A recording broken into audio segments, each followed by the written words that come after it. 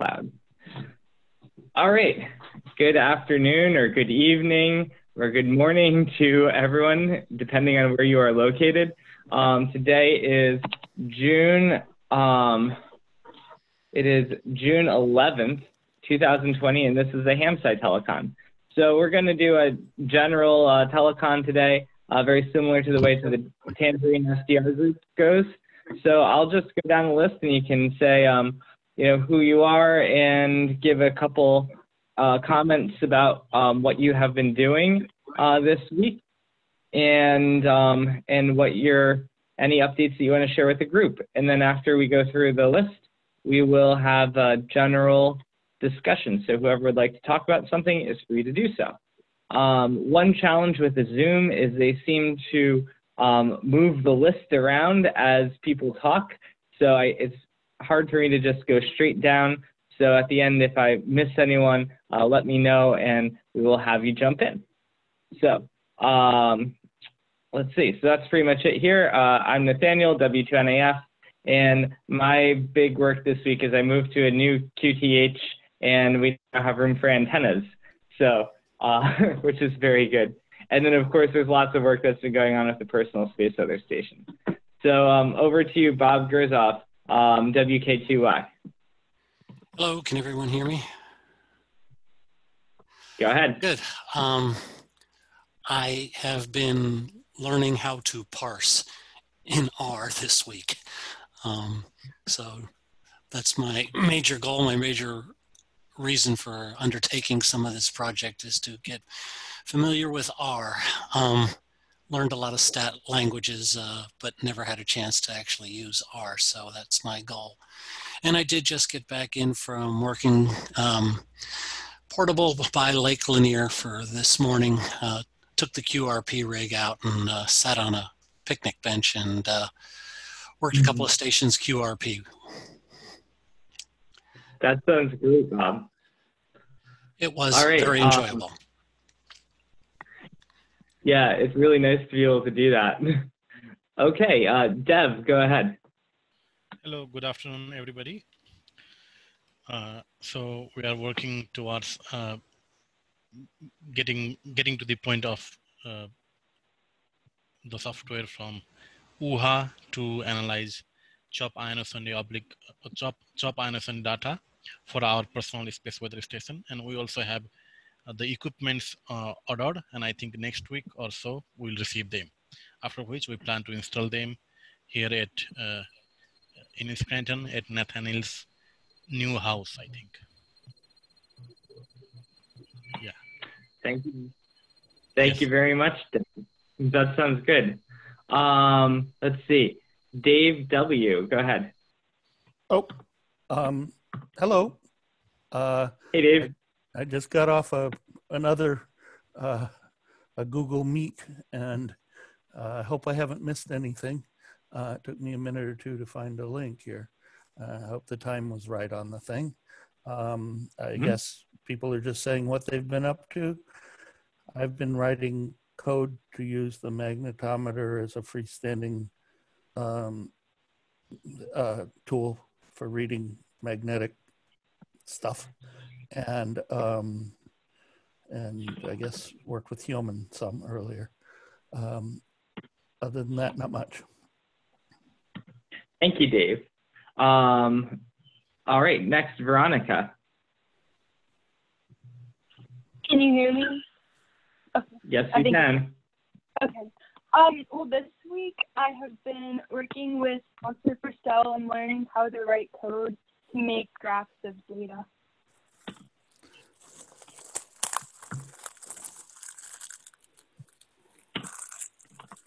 Thank you very much, Veronica. And you've also been reading some papers too, right? About geomagnetic storms and things like that? Yeah, a lot of reading. It's pretty interesting though. Good. I've been working with Deb too on that. Thank you very much, Veronica. Okay, over to Aiden, KB3UMD. All right.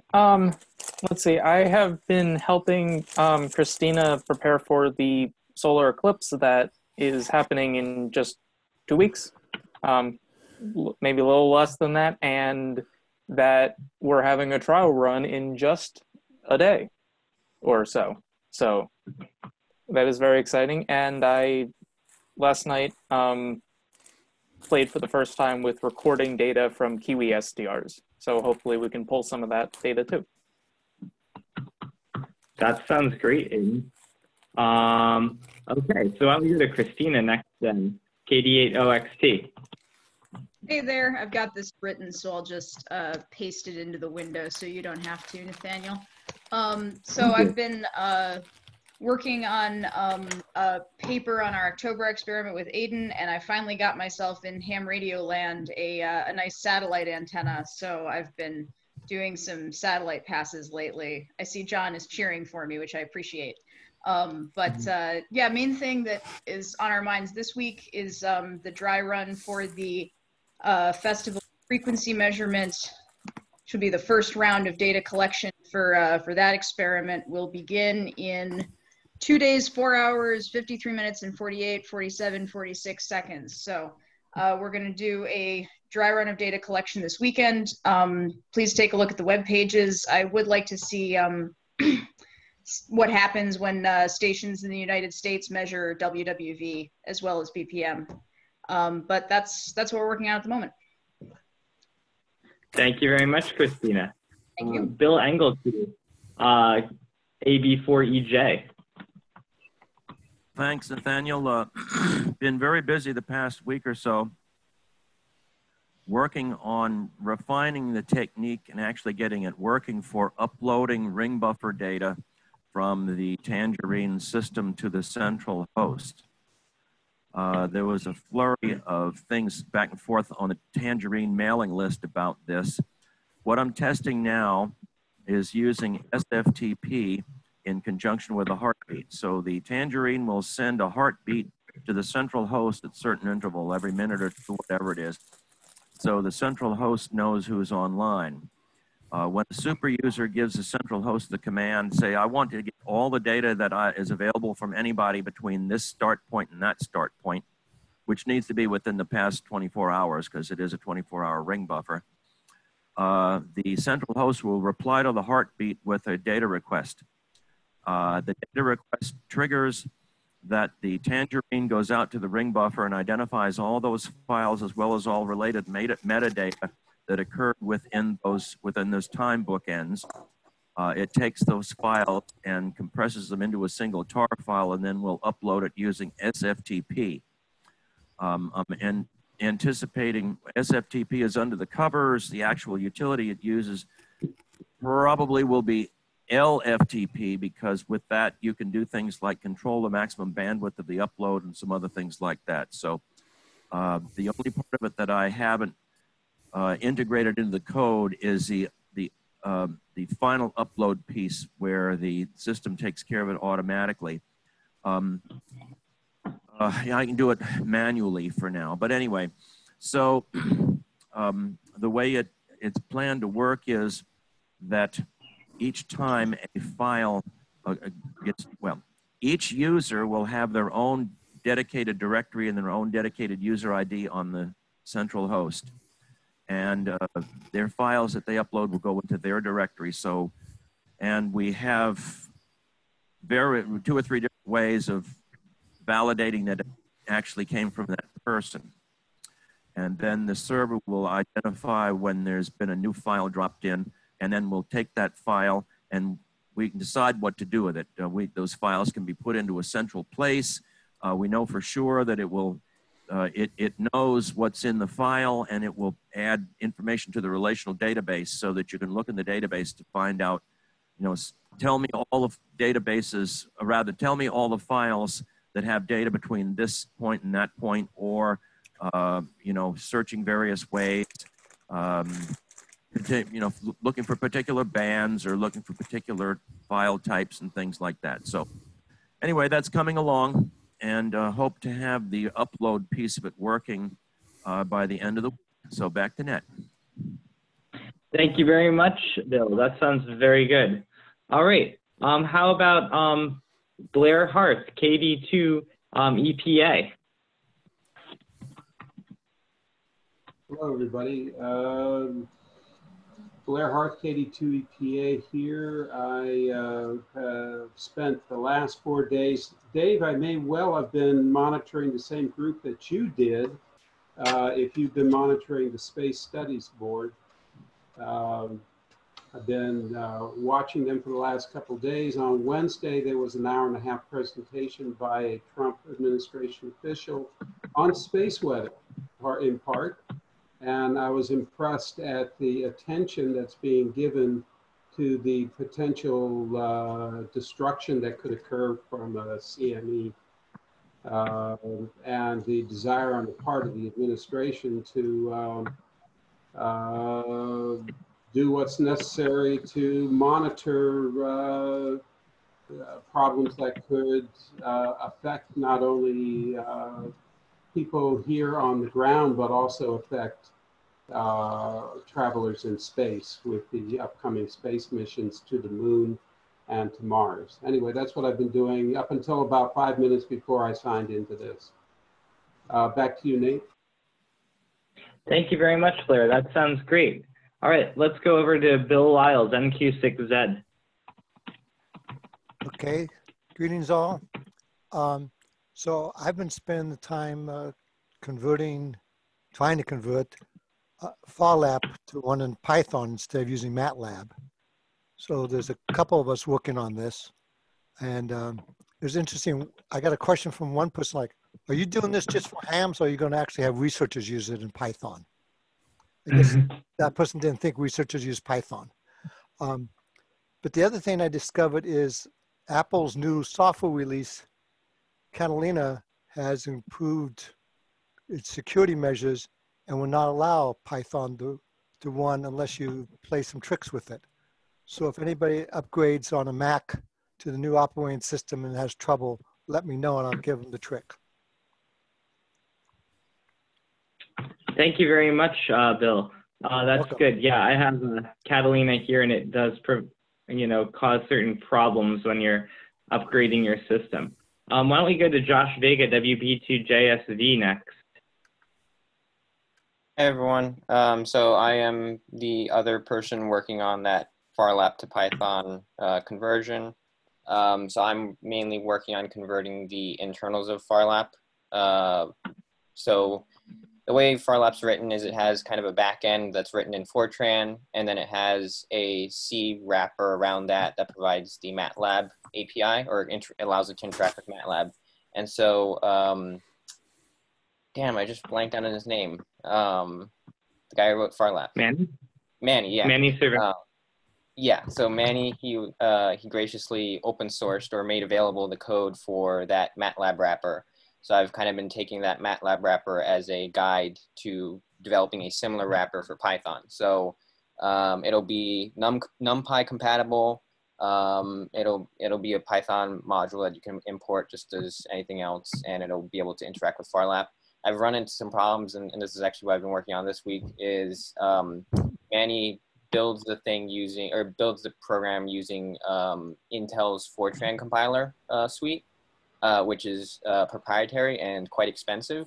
So I've been scouring the internet for an alternative that would allow me to still call the Fortran functions without actually having the Fortran compiler installed. So I found deeply hidden on Intel's website the redistributable packages for the Fortran runtime. So I've been trying to work to integrate that into the build pipeline for this package. And so I'm in the middle of that this week. So hopefully there'll be progress soon, and we'll start be able to doing things with this. I mean, it's going to be a long process. There's a lot of code to convert. For example, the ray trace 2D is about, I think it was 800 lines of C code to convert from MATLAB to C and then back to C, back to MATLAB from C. So, and I expect it's going to be about the same for the Python version. So it's just going to be a process. 2 questions. Wow. Yeah, if you can do that, that'd be amazing. Go ahead. Yeah, first question, Python 2 or Python 3? Python 3. Second question, I'm assuming you're looking at the .mod files as what you're trying to link in. have you looked at recompiling that in GNU as opposed to sticking solely with Intel? Or do you not have the I source? did. Unfortunately, Intel has, I also tried, compiling with G4tran or Gfort, and I also tried writing some basic polyfills for kind of, because for one example is one of the first problems I ran into with the Intel compiler was there's a subroutine called Intel fast memcopy. And so essentially it's just a memcopy, but it's an Intel specific one. I'm assuming it's SIMD, whatever. So I tried writing a polyfill for, it's just using standard C memcopy. But then there were other, then there was a different subroutine that now needed to be polyfilled. It was just kind of like a tree of them. So I wasn't able to get it reasonably working that way. So, but with the redistributable, it looks like it'll work because it'll provide the shared libraries or the shared objects to the environment. So yeah, that ought to work. Yeah. The cascading failures associated with starting with Intel are something I've been living with for a while. Yeah. Yeah, I've only just started experiencing them, but not enjoying it.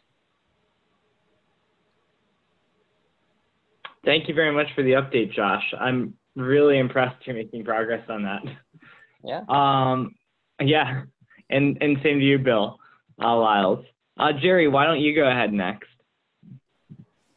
Well, I don't have a whole lot to report. I haven't done anything fun with RF, the ionosphere, or anything like that for the last couple of weeks. But if you want expert opinions on COVID and the virus itself, I can probably talk to you. I've spent a lot of time working on that. And the rest of my time, what I've been doing instead of sleeping has been work-related, trying to figure out what my users and I did to our cray. So, as I mentioned to Bill in email earlier, I got pulled into essentially a cray event horizon, and I had to look at the calendar to figure out what day it was and if we were meeting today. So, wow, I sort of lost track of time. So that's really about all that's going on here. I did get the USRP1 resurrected and got a little bit of data from the last set of thunderstorms we had come across for lightning, but nothing that I'm really happy with yet. So I'm on the lookout for a somewhat newer receiver with more bandwidth that I can afford, and then see if I can proceed from there. Did you say cray as in the supercomputer I used to know about from decades ago? We have a cute little Cray XC30 at the National Severe Storms Lab that is mine. And my role is to prevent my scientists from doing odd things.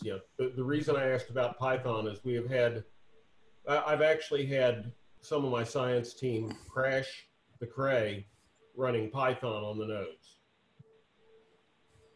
Has something to do with not knowing anything about Cray or about Python garbage collection and filling up memory and by not going ahead and closing your variables and deleting them at the end of a loop, and then going through 400,000 loops, and all of a sudden your memory requirements exceed the memory on an entire node.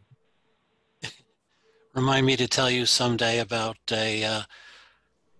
we got Prime computers, and there was my friend and I discovered nested directories, and we created something called MegaDeep, and the Prime engineers were not happy with us.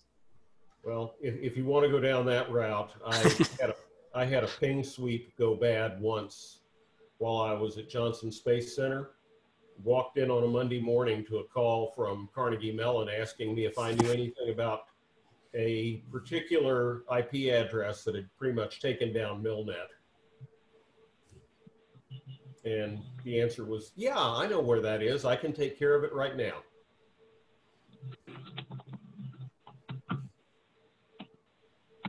All right. Thank you very much, Jerry. That sounds good. Aiden, I think you have Jerry, you said you need to talk to Bill Engelke, right? Yes. Okay.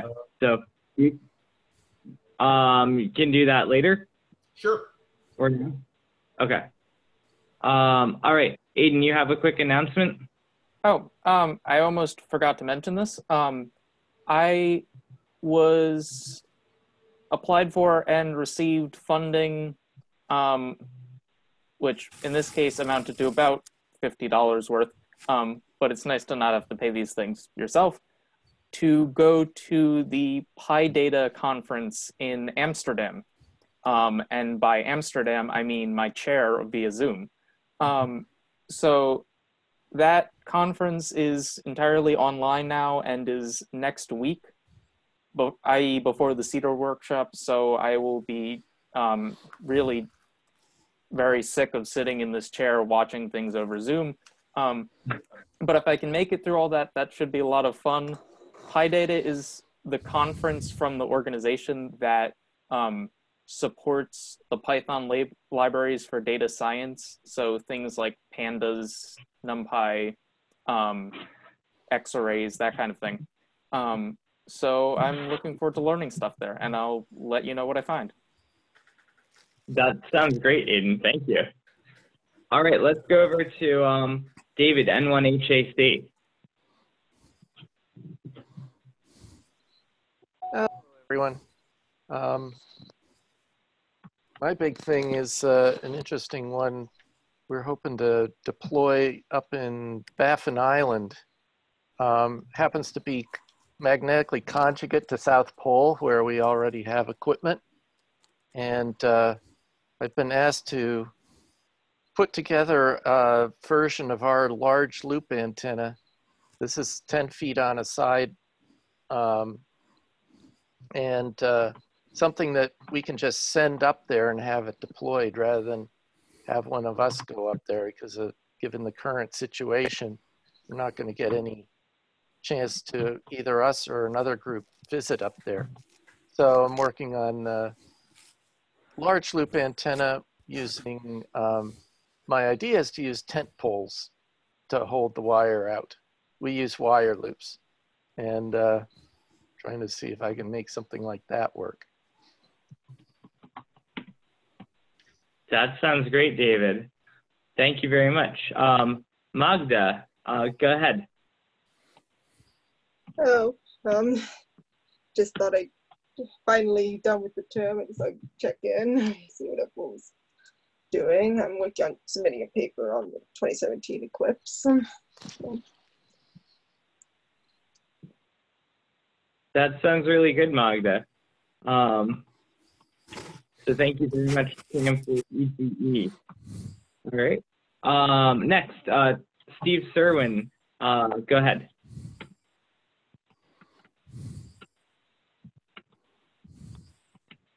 There, should be on the air now. Hello, everyone. Good afternoon.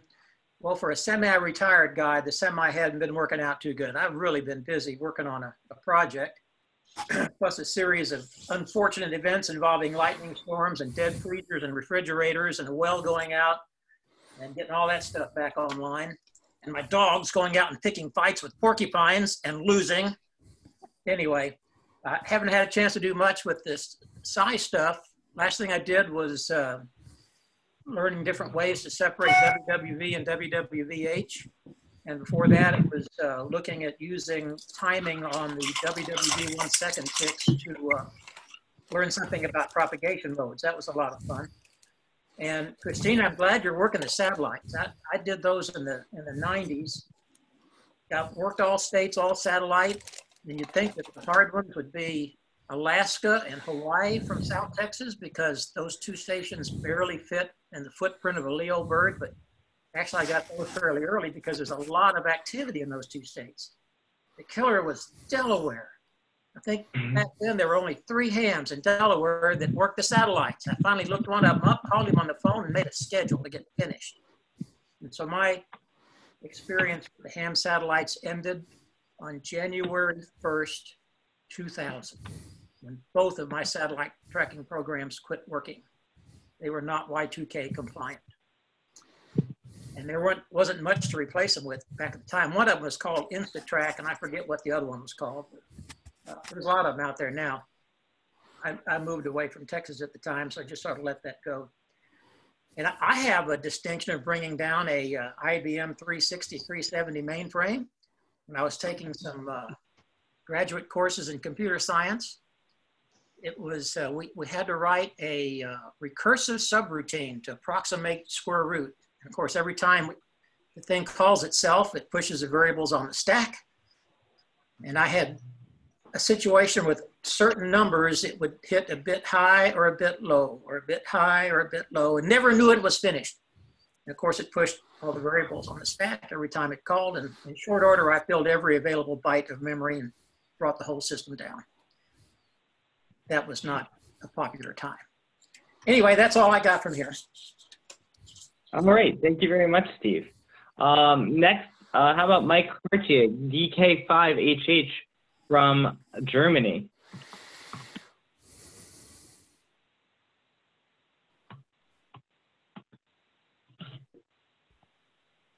Yeah, I had a little bit problem to manage the system. Hopefully everybody can hear me now. Yeah, I'm just for listening here, and my system is, or I can give you some information. I will mail it to the HamSCI about the German system for noise measurement of man-made noise. We have brought up a system which has now 20 stations and will have up to 50 stations. It's sponsored by the German Amateur Radio Club. And I think I'm one of these people who designed this system.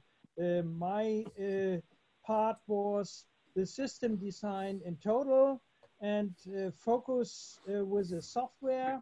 It is a Raspberry system now, and we have a centralized data center which made the signal preparation for some pictures, for some investigation, what the signals mean and how the man-made noise will develop. I sent you some links for German publications, since mostly it is done in German, and well, there is no need to do it in English. But the IARU Region 1 is now very interested in this system to use it as a the man-made monitoring system for the Region 1. Okay, that's for now. Thank you, Michael. I have a question. Has there been any communication between the German group, Amateur Radio Club, doing this and the American Radio Relay League and their noise project? No, as I know not. We are focused on bringing up the system during the last year. It's now working from the start of this year, and well, it is published on the Region 1, on the electromagnetic compatibility group. It is published, and maybe some other people from this group has communicated here to the ARRL, but I'm not quite sure. All right, that sounds good. We'll have to get some communication between the two groups. I just put the link to your published article in the chat for anyone who wants to see that. It's both in German and in English, or at least the abstract's in English as well. I'm behind a paywall here, so I can't read the whole thing where I'm sitting right now. But let me, some other people up next might have some comments to say about noise monitoring. Why don't I send it over to Ward Silver, N0AX, next. Okay, thank you for the opportunity to give the information to the group here. Thank you very much for sharing it. Okay, I don't really have much interesting information here, although the YASME Foundation is considering a proposal to add 3 new RBN stations, reverse beacon network stations, along the north shore of Africa. This is a dark area currently for these receivers, and this would provide some new data points and in a badly underserved area. And we are looking for more opportunities to install RBN receivers in strategically important locations. So if you have a spot on the face of the earth, you say, man, I would really like to have some data from there. You might want to give me an email and we can talk about this and see what happens. Otherwise, back to Nat. Thank you very much, Ward. That sounds great. Let's go over to Scotty, WA2DFI next. Okay, good afternoon, Nathaniel and everyone in the group. Mostly this week, been working with on the data engine for the Tangerine SDR, trying to work out some wrinkles in the FPGA selection and the speed grade. Looks like we're going to be able to get industrial speed grade that will do the job, which actually is kind of a good thing because it runs at extended temperature. However, the bad news is the price, and I haven't got the answer back yet or looking that. So that's about what's going on here. Back over to you, Nathaniel. Thank you very much, Scotty. Tom McDermott, N5EG, go ahead. Good afternoon, Nathaniel and everyone. This week I've spent documenting the cross-loop antenna that I used about 5 years ago for the monostatic ionospheric chirp sounder. And in that process, I received a large number of requests, both on the mail list and privately, for features that folks would like to see in the cross-loop antenna. Unfortunately, a large number of those features are mutually exclusive. And so I documented up the as-built configuration, an experimental preamp I'm using, which is badly overloaded, and then discussed some of the requirements and a proposed block diagram for perhaps something where we could use pluggable modules to build an amplifier that might, via different plugins, satisfy some of the different unique requirements that folks have surfaced. Ultimately, I think we're going to need to put together a requirements list of what we need for the personal space weather station and see if we can come up with a couple of alternatives that might do that.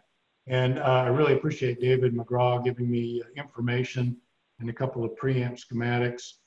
Hopefully the document will spur discussion to where the team can kind of converge on a couple of key requirements, and we may be able to figure out a scheme for putting that together. So that's kind of what the document's about. I published that probably 2-3 hours ago to the mailing list. So back to you, Nathaniel. You're welcome. Thank you. It's McGaw. It's McGaw, not McGraw. Thank you. Thank you very much, Tom. Yes, I saw that, and then hopefully we'll get to talk about some of that today. Okay, so next, let's go to Rob Robinette.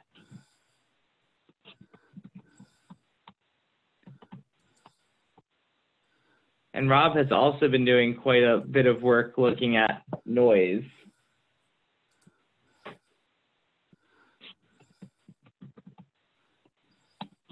Are you there, Rob?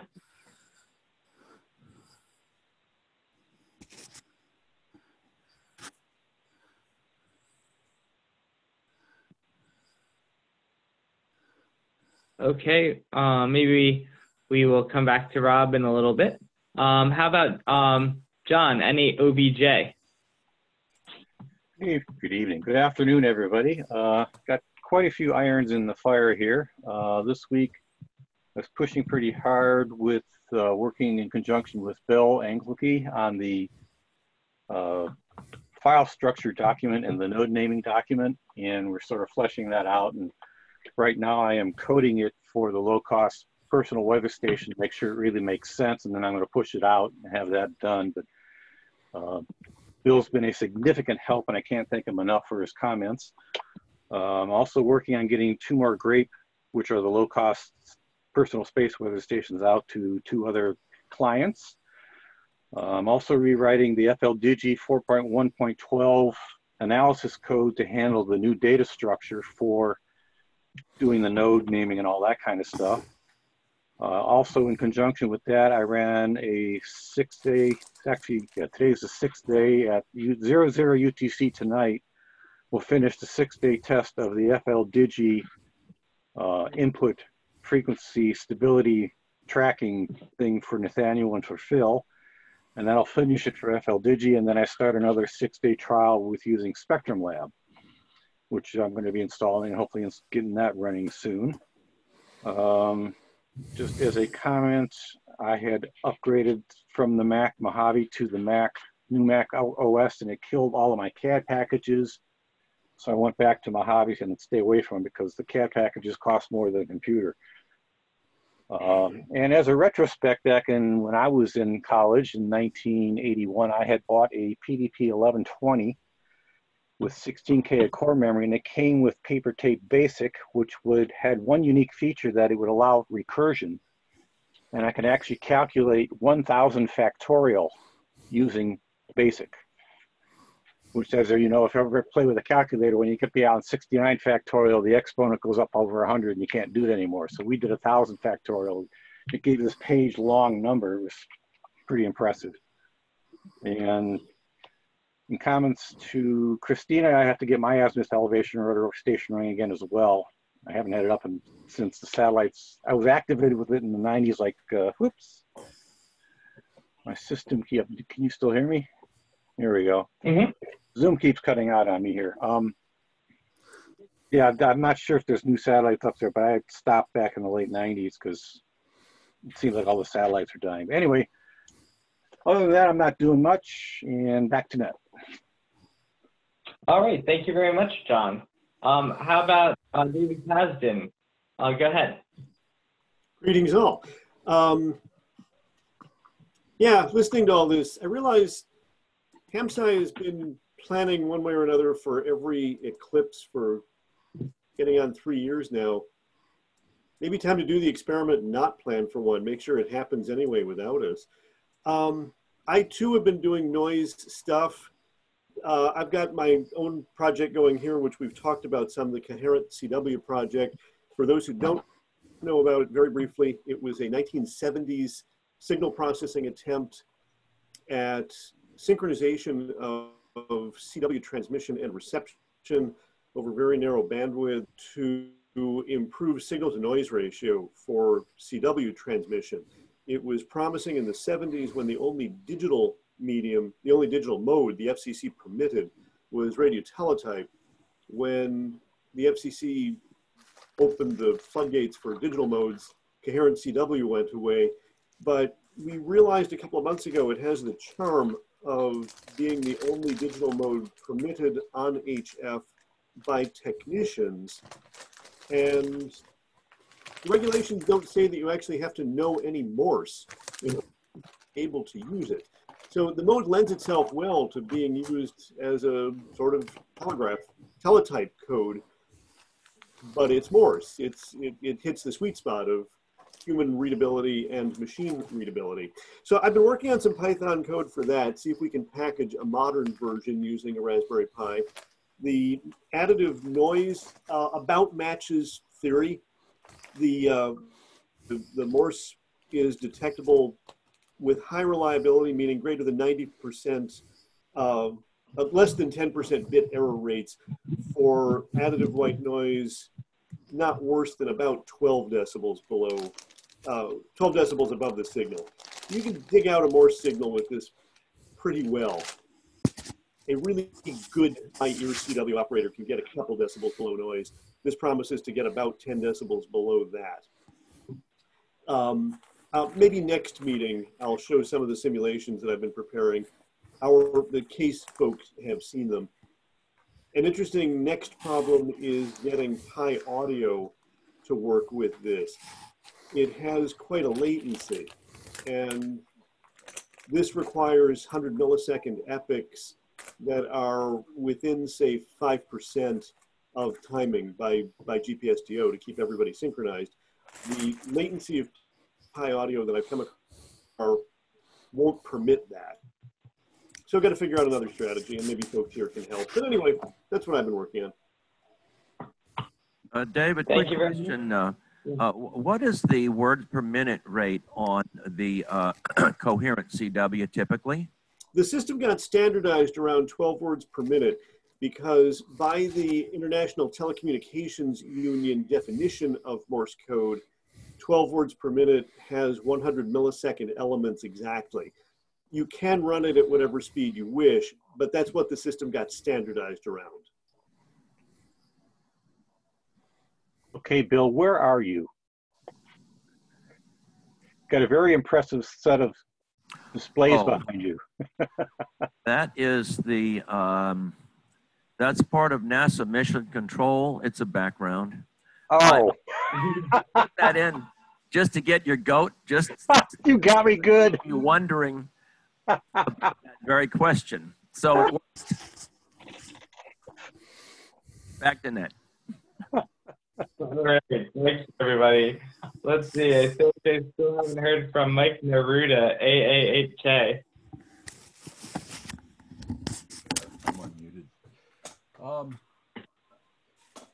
been preoccupied this week. My wife just got out of the hospital with, she went in for breathing and cardiac issues. So I'm still catching up on the lists. Oh, I did add my Gmail address to the mail list, and I'm receiving that quite regularly. I believe the Comcast email was the one that was bouncing and getting discontinued. Since we're comparing beard lengths, I don't know if that's visible, but how about this? Yeah, AAHK and a punch card. Nice. Yeah, I punched many, many thousands of those in my career. Don't drop your deck. Yeah, I used to program in 8K bytes, and we had the double size. It came in 4K bytes, so that was a little tight, but when we got 8K, we thought, why would we ever need more? That's amazing. Well, I hope your wife is doing better.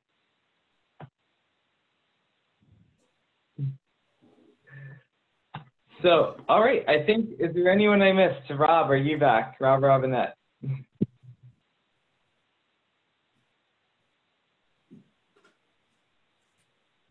No, well, I guess I'll open it for general discussion.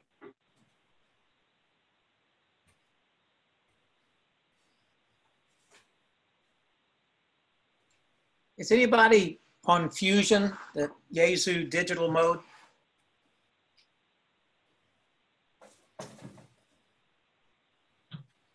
I have we'll do it, but it really hasn't attracted my interest enough to edge out the other 1,000 things I'm doing. So theoretically, yes, but in practice, no. It's pretty much a P25 like system, closer to P25 than most people realize.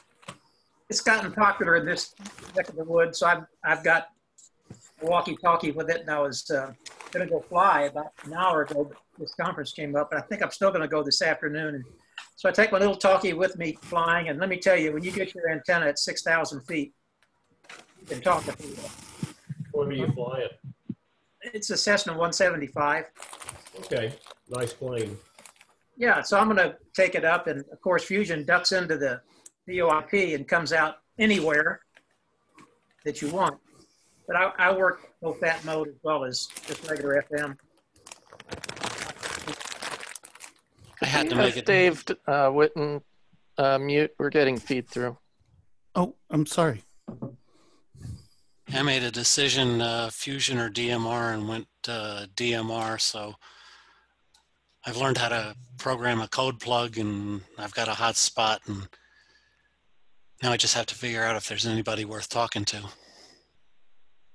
I've had a DR1X and a DR2X repeater, and the advantage I see in Fusion is you can run both analog and digital with the same equipment, same frequency. The range is quite interesting. When the analog was falling off, they switched to digital, and it's better than the analog copy. We have a remote node that links us into the Detroit Metro room, which covers this part of the state. So it's kind of nice. Play with it.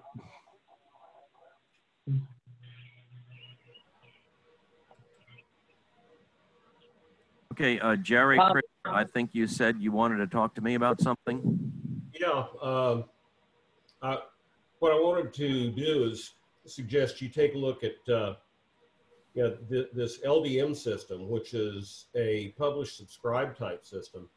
And for data transfer, you drop a file in place, and LDM looks out there, says, oh, that file needs to be sent, and is dropped out and is made available to other LDM systems that are requesting whatever feed you might have. So you could have a feed type of experimental setup and have all those files go into experimental, and you could have either a pattern match for the feed or just take everything that comes in. And if you set it up properly, any and all of the stations could, with fairly low overhead, actually serve as a relay or feed out their data to a variety of master servers. It's fairly low overhead. We use this. It's not an untested system. We've been using it for over 20 years for weather data, and it's anything from large files like weather model data are transmitted this way. Satellite imagery is transmitted this way. Radar data is transmitted as 100 radial packets that can then be reassembled into a full radar scan. So it's a thought. I find using something like LFTP or SCP has a lot more programming overhead that you got to use when you're trying to do data transfer like this. The other thing is there are starting to be some applications out there in the Open Geospatial Consortium realm for moving sensor data, which is essentially what we're talking about. And finding some of these applications, which are again, either direct stream or PubSub or something along those lines, might be an interesting way to do this if we can get one that's low enough overhead to not interfere with what's going on a relatively small server. Well, I will certainly investigate that and read up on it and see if there's a, if there's a good use case for it in this case. I don't know enough about it to make a judgment at this point, but I will definitely follow up on it. Yeah, in the weather learn about world, if you want to play with LDM, talk to me, because I use it for, it is my hammer in search of a nail in a lot of cases. I even use it for triggering workflows when data comes in. So it's, there are a lot of ways you can use it and abuse it and make it do things. Is this something you install on a server, or are there public servers that handle this, or? I've got it on a Raspberry Pi sitting right over there. I've got it on a server sitting here. I've got it on my desktop. Around my lab at the National Weather Center, we probably don't have more than 50 or 60 LDM servers scattered around doing various independent things. It's for us in my world, it's a utility. It's like, oh, I've got to do something with LDM. Why do you have to do it with LDM? because it's so easy to set up and make it do what I want. And I suppose it's open source, freeware? Absolutely, positively on time. It's an NSF funded project. It's been around about 30 years. If I can't answer the question on how to set something up for you, A, I know the people who wrote the original code, and B, I'll have to go learn it because the guy who's currently maintaining it has probably snuck something in that I've just missed. But I've been using the stuff forever. I just put a link to the UCAR Unidata page on LDM in the chat. Yeah, that'll work. And if you just did a Unidata LDM Google search, you'd come up with the same page.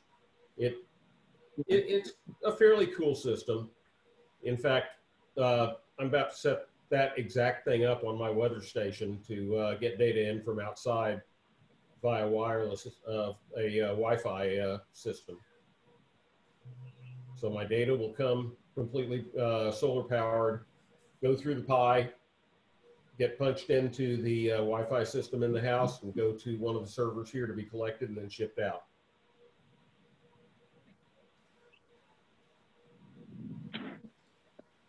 Yeah, it looks like it's developed by UCAR, University Corporation for Atmospheric Research. Yeah, Unidata is a division of UCAR that was designed from the ground up under an NSF grant to support data distribution and management to universities and colleges. They've branched out a little bit. LDM is used by NOAA to move data around. I used it on an oceans project. It's just a general utility. And it's not completely bulletproof. It's absolutely possible to configure the thing in a way that you can screw things up mightily, but you really have to work at it to get there. Oh, I can do that. And if you're not already, you will become a Perl regular expression expert. Regular expressions. Not exact. That's right up there with eating canned peas and cooked spinach. But anyway, learn it like anything else, I guess. Never trust a major software project to an oceanographer with 2 actual Fortran classes. That's what happens is you get Perl regular expressions and you don't worry about the SYN, ACK, handshake, and TCP. Okay, back to Nick. All right, thank you very much. So you have a couple minutes left. Maybe Tom, do you want to talk about your antenna paper at all? Okay, let me hit the space bar here. I was looking up Christina's XKCD cartoon there. Hopefully, the intention for the paper was to try to start a discussion to where we can see if we can come up with some solutions that would work there. I'd encourage folks to read it in maybe next week or next HamSCI Telecom or via the mail list. We can discuss what's needed and perhaps a way of doing it. I think the intention here is to make something that's low cost but somewhat flexible, so we can get perhaps a couple different applications out of it. I modeled it after the pluggable filter option that we put on Tangerine SDR, and I'm hoping maybe we can share some pieces between the two. That would be really good.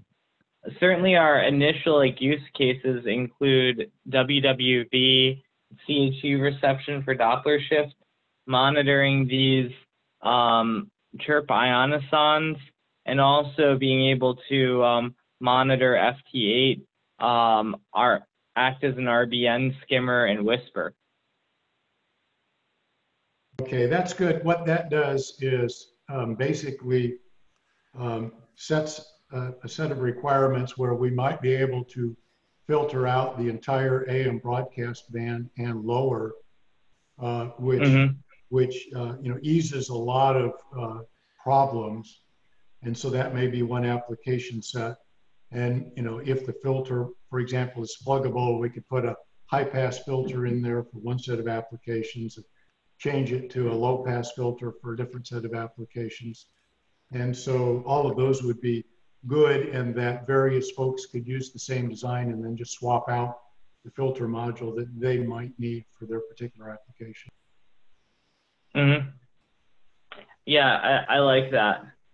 And I like this idea of basically having, designing one module or one side of the system, really geared toward HF, because it seems like that's doable. And then for people who want the lower frequencies, I think hopefully eventually we will create a VLF module, and maybe a different antenna design for those lower frequencies too. And since the Tangerine SDR has the two different two module slots, you'd be able to support both with the same data engine. But I think that would make the design much more doable.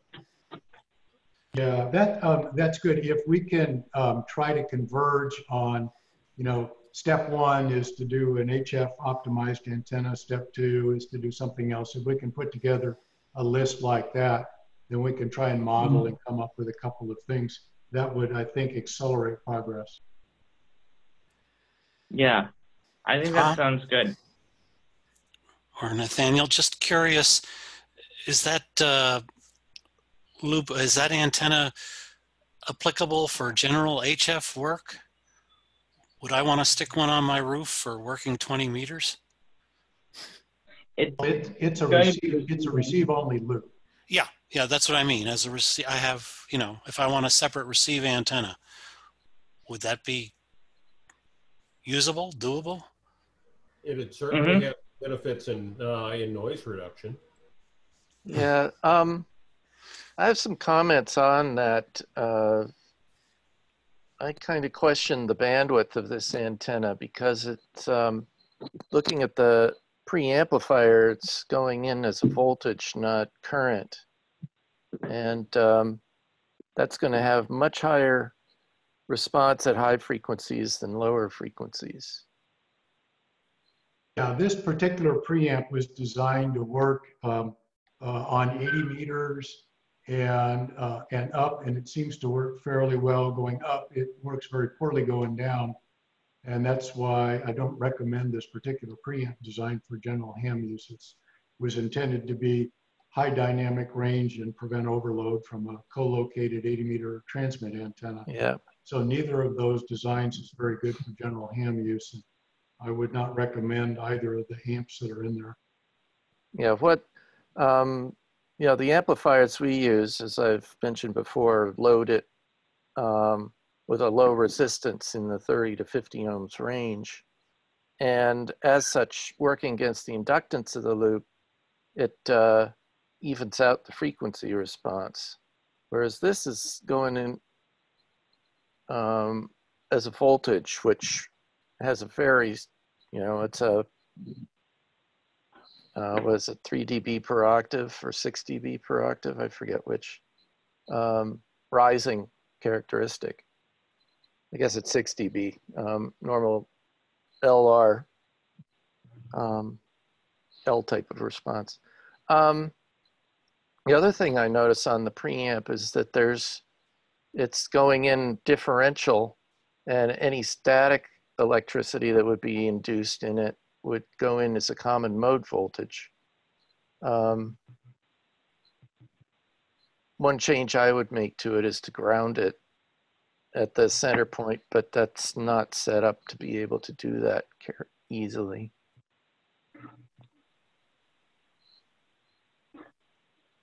But yeah, we should try a number of different designs and see what seems most suitable for us.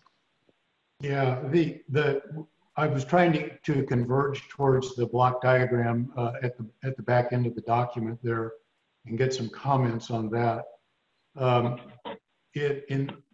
the case, if I don't know if this is practical or not, one of the drawbacks of this particular block that Nathaniel's got up on the screen is you can't really run feedback from the output of the second gain stage up to the first gain stage, because the filter phase response will give you a good oscillator there. But if you can independently set the gains of the two stages, you may be able to have a low enough gain in the first stage that it doesn't overload, but a high enough gain it doesn't degrade the noise figure. And then in the filter slot there, you've got a fairly well impedance matched filter slot, and you can perhaps put an AM broadcast band reject filter, or a high pass or a low pass.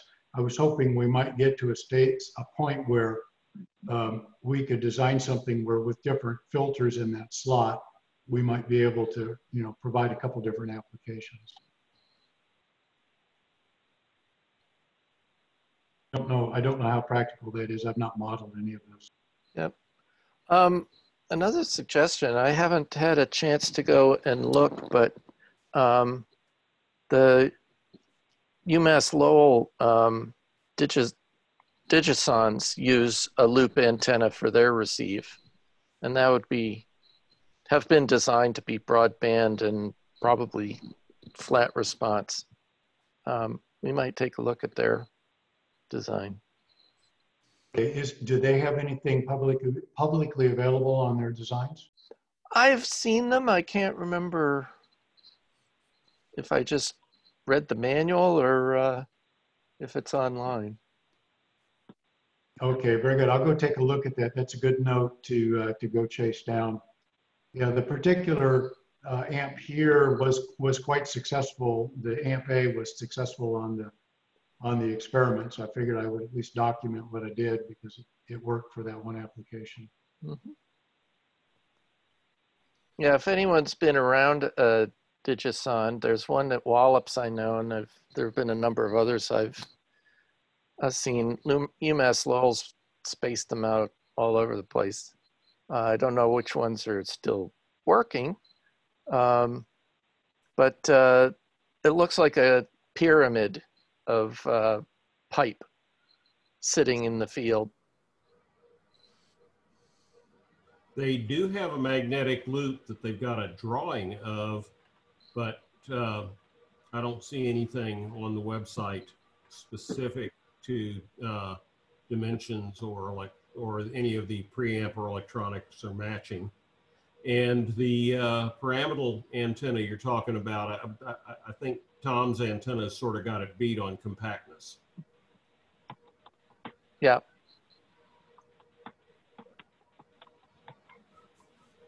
So the question we have, I think, is for the personal space weather station, is trying to come up with, it's kind of a hybrid. Can you build it in your own workshop? Is it inexpensive? And what problem does it solve? And if we can get answers to those three questions, we might be able to put out design A for those folks. And then if we want to have low frequency response, we can come out with a design B that's better optimized for low frequencies. And that way people at least can get started. I agree. Well, it's 4 o'clock now, so I think we're going to draw this meeting to a close for the day. But I think this is good discussion, and hopefully we can continue this antenna discussion on the list and probably also maybe on the Tangerine Zooms as well. So we'll keep talking about the antennas. Let's see. So I think our next Telecon is tentatively scheduled for 2 weeks from now. But that would be June 25th. I may either cancel or postpone it a week, because that week, June 25th, is the week of June 25th, that's the CDAR meeting. I have to look at what the schedule is going to be. I know Aiden sent out to the list some information about the CDAR workshop. And so it just may not be a good idea to conflict with that. So I will send everyone an email on the list about what we're going to do. As we get a little closer, CEDAR is still figuring themselves out as well. And once we get all of that in line, we will know what we're doing. Isn't All right. weekend of field day? It's the week before field day. Before so CEDAR is, yeah, it's Monday, June 22nd through either Thursday or Friday. So it's right before field day. 26th, 27th? Yeah, field day is 22nd, 27th and 28th. Okay. 27th, yeah, Saturday and Sunday. Yeah. So you can participate in the CEDAR workshop and field day. If you're still alive. If it's still alive, yes.